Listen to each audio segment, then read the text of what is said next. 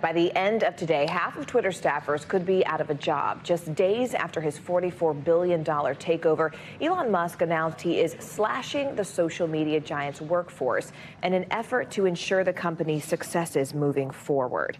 NBC News technology correspondent Jake Ward joins us now from San Francisco. Jake, look, half of the staffers, what does that really mean? How many people are we talking about? What does that look like numerically? And why does Musk think this is the right approach to help the business?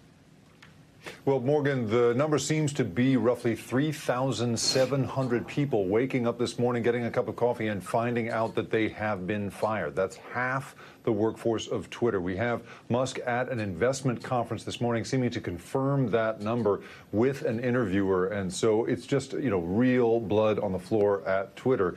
At the same time, we are also seeing a huge amount of just despair among Twitter employees, who speaking out on the platform they have just been fired from, just so concerned about sort of the future of this platform, which, as you know, is this, huge platform for political speech, all sorts of communications.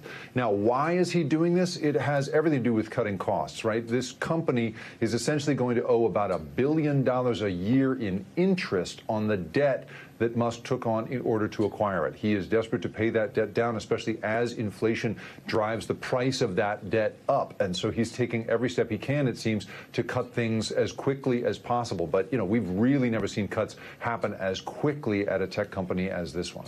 When we look at sort of the broader picture here, Jake, we're just days away from the midterms and an event that experts have actually referred to as the Super Bowl of misinformation. So is Musk, and frankly now his much smaller staff, really equipped to handle that?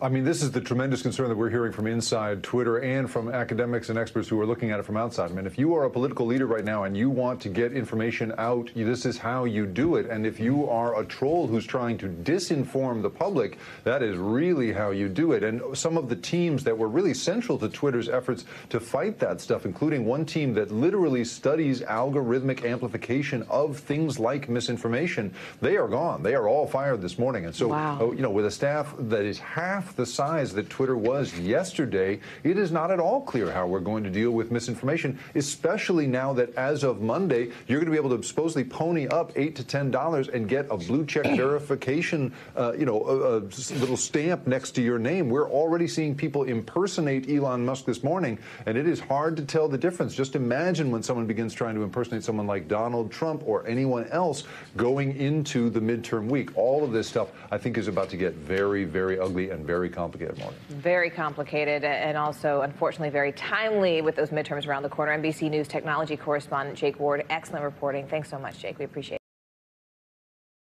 Thanks for watching our YouTube channel. Follow today's top stories and breaking news by downloading the NBC News app.